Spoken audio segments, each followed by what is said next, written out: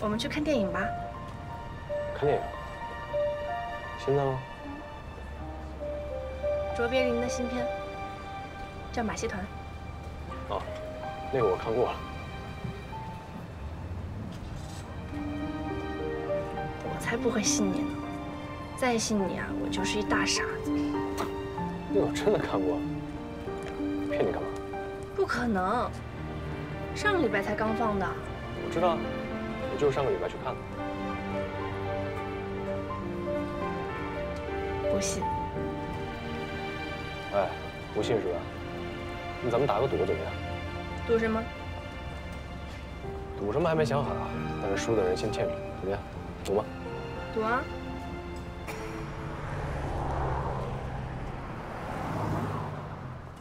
这次卓别林还是演一个流浪汉，歪打误撞进了马戏团，观众们很喜欢他，他也找到了自己的爱情，爱上了马戏团团长的女儿。然后呢？但是马戏团团长的女儿不爱他，爱上了走钢丝的男人。后来卓别林为了成全他们俩，一个人离开了。你输了啊！是你说，以后卓别林的新片都要一起看的。对啊，那是以前说的。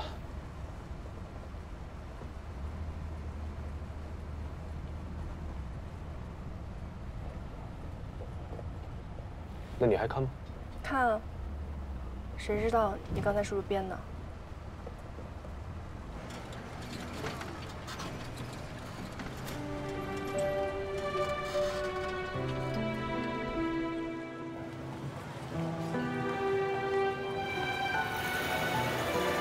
你真的不去看啊？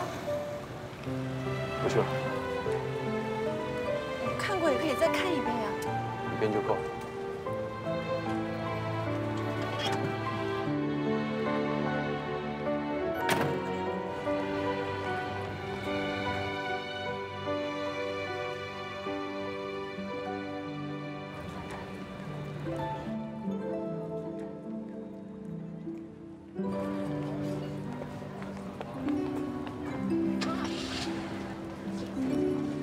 小姐看什么？马戏团。刚开场3分钟，看不看？下一场的话再等1个小时。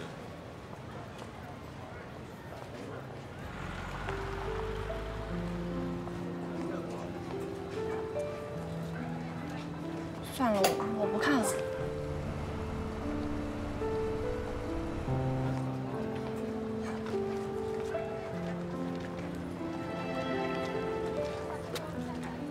李子小姐，徐博士，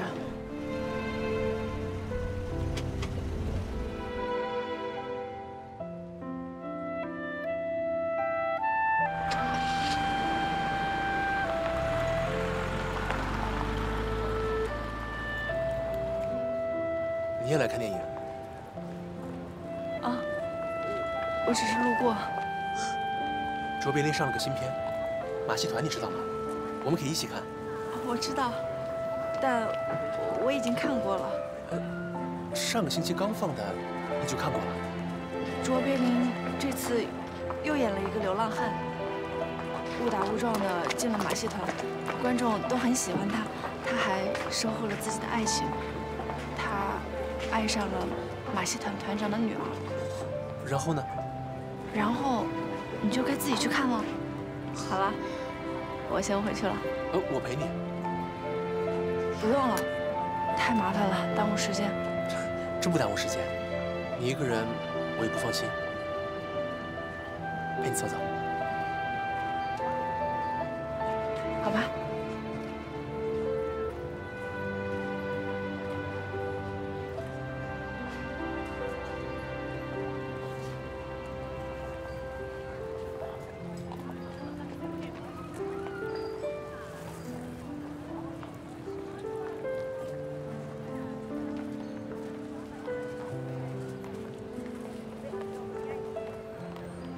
这一刻，程一直觉得自己就像电影里的卓别林，应该一个人离开。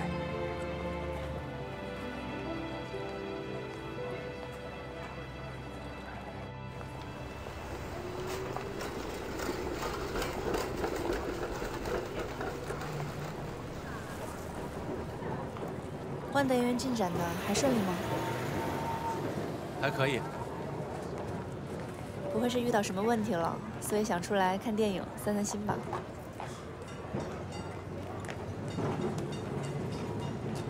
又和汤工头吵架了？真是什么都瞒不过丽子小姐啊！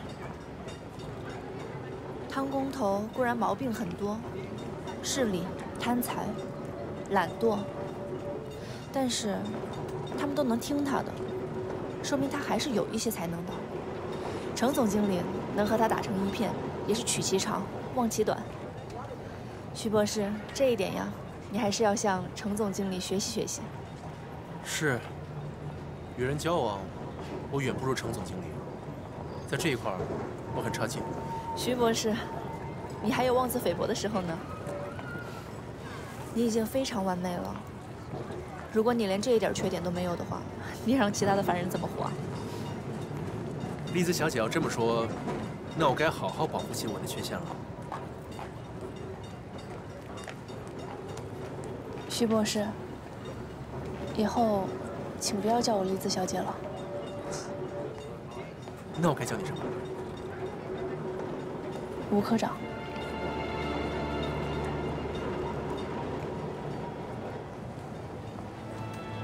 吴科长。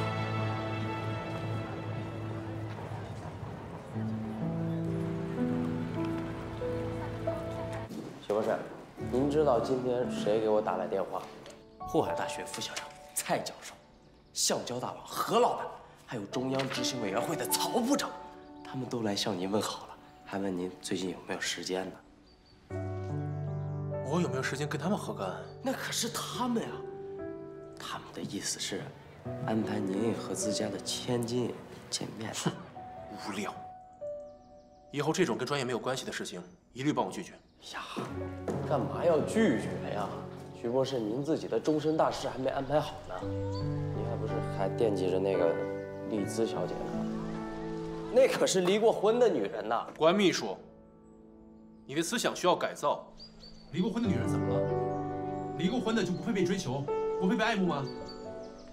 我告诉你啊，我喜欢她，无论她是单身还是结婚还是离婚。徐博士，徐博士，您听我说，程总经理，您来了。我刚来。进去聊。好，那我先去冲咖啡了啊。刚才我跟关秘书的对话，你都听见了？听见了。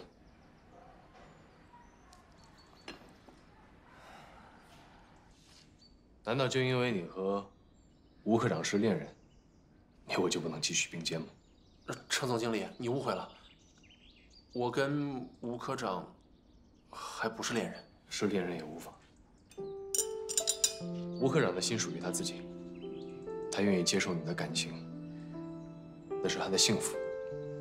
我为你们感到开心。其实，吴科长他一直热衷于工作，他还没有心思迎接爱情，而我也只是他的一个朋友，陪着他，等待他走出过去。